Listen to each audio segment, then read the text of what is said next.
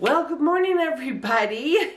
I'm back, yay. I have gotten moved. My movers were the moving company that is staffed by off-duty Amarillo firefighters. So that was really great, moving on up. They were fabulous. They came to Raton, picked me up, and brought me here. And they were wonderful, very efficient. So super glad I did that. It's the first time I've actually had someone professional move me. I will probably never ask my friends to help me again as far as the actual move part, because it's so easy just to have someone who's very good at it do it. So that was fabulous. That was a great experience.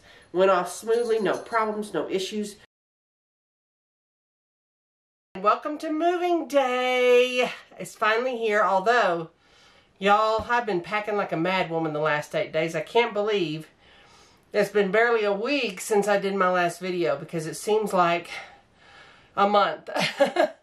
There's been so much packing, and honestly, I'm so exhausted.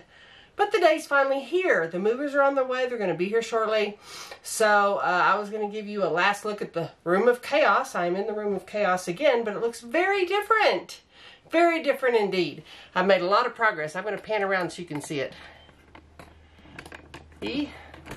Very, very different room.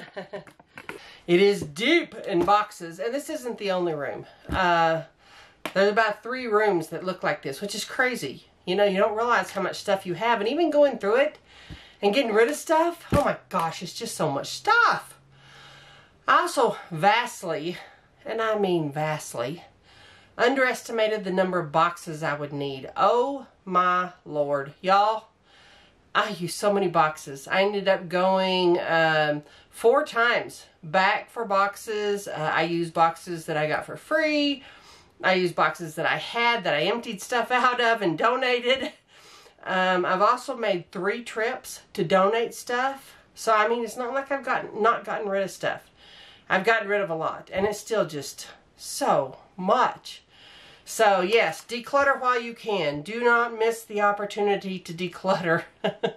Because the day you're moving, or the week you're moving, is not the time to do it.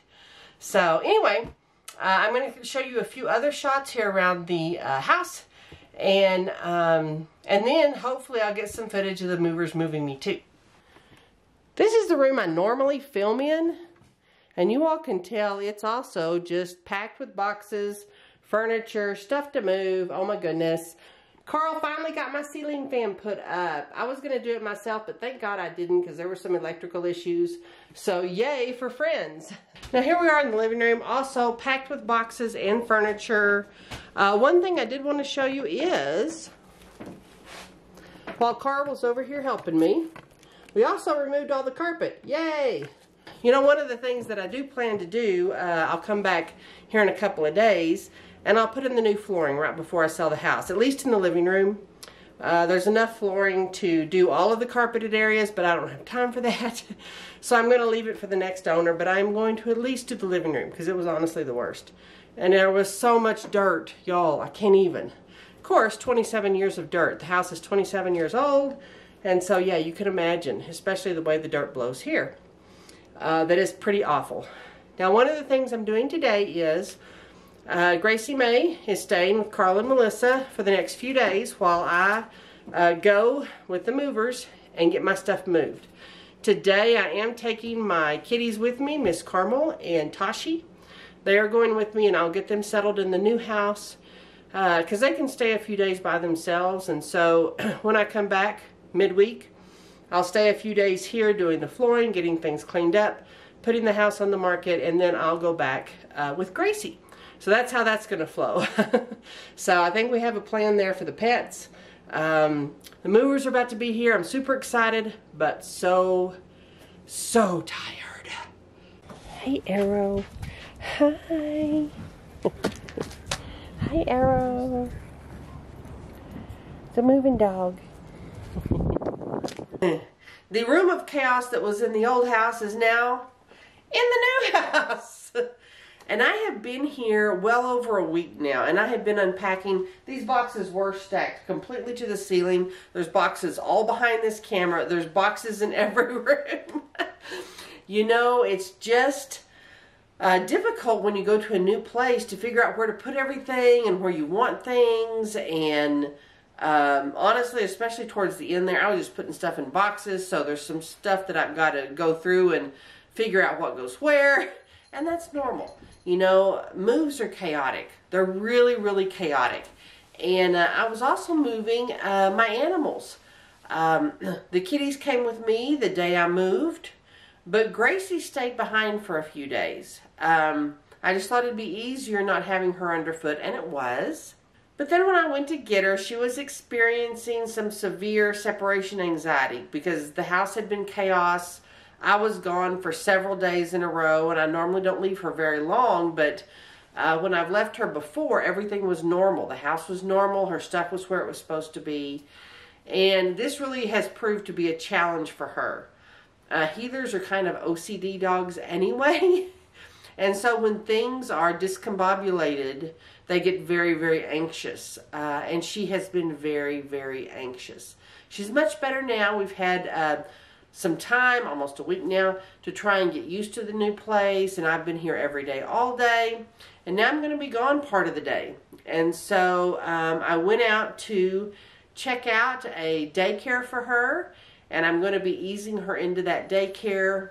I would like to go out and do a video of the daycare, and hopefully I'll be able to do that because it is a stellar facility. I was just so impressed with them. Here's a picture of her new school bus. It's so cute. I can't even. But they take really good care of the dogs. She also needs some additional vaccinations because I used, Tractor Supply vaccinations, and they require an actual vet. So I'm going to take care of that today. And just taking care of, there's 1,000 things when you move. It's like it's a never-ending list of stuff to do. Changing address on all your cards, you're doing your address on your mail, you're changing bank accounts, there's just so much. I still have to go and change my driver's license, and it is just this huge ball of change. But that is a really good thing. It's an exciting thing. As stressful as it is, and it has been stressful. I have been so tired, y'all. Tired like I have never been. So I'm really glad I had some time to move before I started doing something different, before I needed to really be productive and be doing some other things. So I'm really glad I had this opportunity to kind of chill in the new place, to start getting things sorted out, at least enough where I could live here. There were some things that needed to be done to the house, and those are mostly complete now. And so all of that has just been a fabulous whirlwind.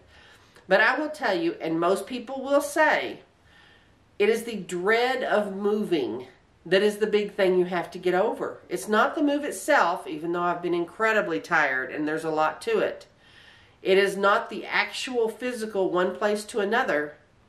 It's the dread of it that really gets the best of us sometimes. So as I show you these pictures of some of my move day, there was just not a lot of true stress.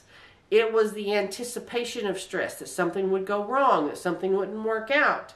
That is what gets us every time. And a lot of times it will convince you to stay where you're at and keep doing what you're doing, even if it is not serving you anymore. Even if you are somewhere you don't want to be. It will convince you, that dread, that, just not wanting to change. It's just so much easier to stay where you are. And it is. It's so much easier. But that doesn't mean your life won't be better, maybe even improved, if you go ahead and make that change. Change is hard. Moving is hard. It's all hard. You just have to choose your heart. Staying where you are in a place that really is maybe not the best life for you is also hard. Which heart are you going to choose? Well, thankfully, I chose this heart.